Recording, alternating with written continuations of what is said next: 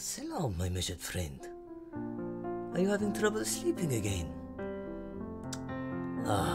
That won't do. Here, come here. I know it seems weird, but let me try and read you a bedtime story that always help somebody I know or knew calm down a bit more to sleep. Alright. Once upon a time, there lived a lion who was always bragging about his bravery, his strength, and his cunning. "There is no animal in the jungle who's braver than I," boasted the lion to all who would listen. "I am the biggest and the best, and I am afraid of no animal," he proclaimed. But the lion was not being entirely truthful. He was very afraid of rats, and he did not want any other animal to know this in case they made fun of him. There was also a little sheep who was very meek and quiet. The sheep did not boast or brag because the sheep did not consider himself to be brave or strong or cunning. Because the sheep was so quiet, the lion often picked on him and called him names. "You are a frightened little animal," quoted the lion. "You are too quiet and too timid. You should be more like me."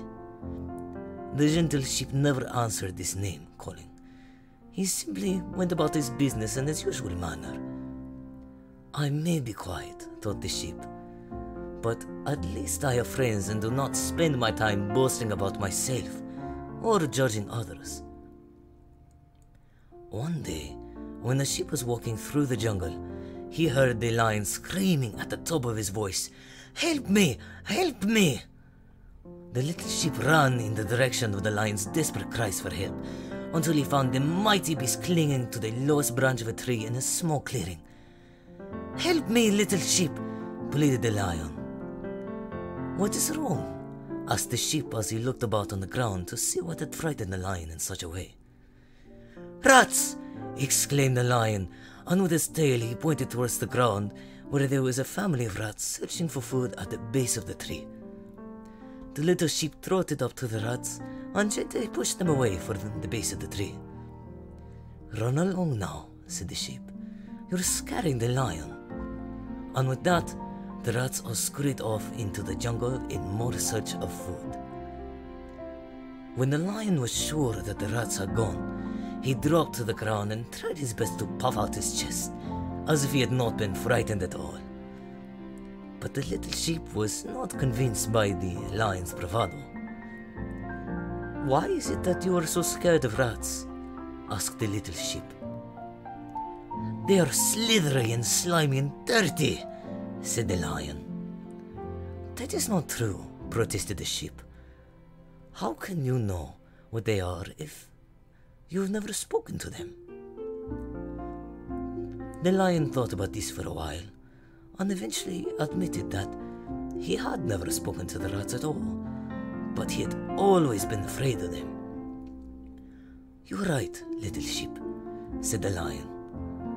"I decided that the rats were slithery and slimy and dirty, just as I decided that you were timid and frightened.